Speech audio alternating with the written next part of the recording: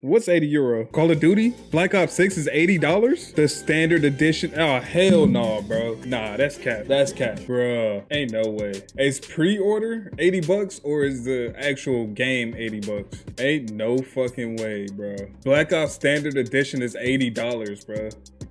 80 euro. How much is that in dollars? That's $88, bro, for a standard edition. I'm not getting Black Ops. I'm not getting Black Ops. If I pay $80 for Black Ops, bro, this is the only thing I'm playing for like 2 months. Guess me on Black Ops 2, boy. Oh shit, if Black Ops 6 is on Game Pass, I'll get it on Game Pass. Basically, Game Pass subscribers will be able to access Call of Duty Black Ops 6 at launch on October 25th if they are actively subscribed to Game Pass Ultimate, Game Pass PC, or Game Pass console. So yeah, if it's on Game Pass, you'll be able to get it October 25th. Microsoft is backpedaling hard right now with the Game Pass. This don't make no money. That sounds like a them problem, bro. Like if they take it away, they take it away, then you know what I'm saying? A lot of people are gonna buy the game, but a lot of people aren't gonna be, like, the amount of people that will play it will decrease if they take Game Pass away.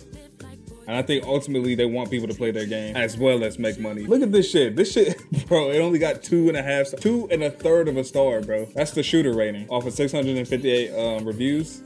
This shit got 2 1/3 of a star. $80. $80 for 2 1/3 of a star? Get the fuck out of my face. I'll get it when it's free. If they brought all Call of Duty games down to 45, I would literally buy any of them. $45 for a live service game. Yeah, but it's COD though. It's COD, bro. Ain't nothing quite like it, bro.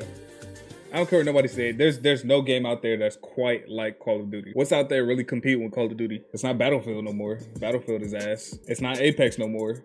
I heard Apex is ass. X-Defiant, I didn't play X-Defiant, but it don't look like it's on Call of Duty's level. It don't look like it's nowhere near Call of Duty's level. Like, that shit got another 5 years to cook.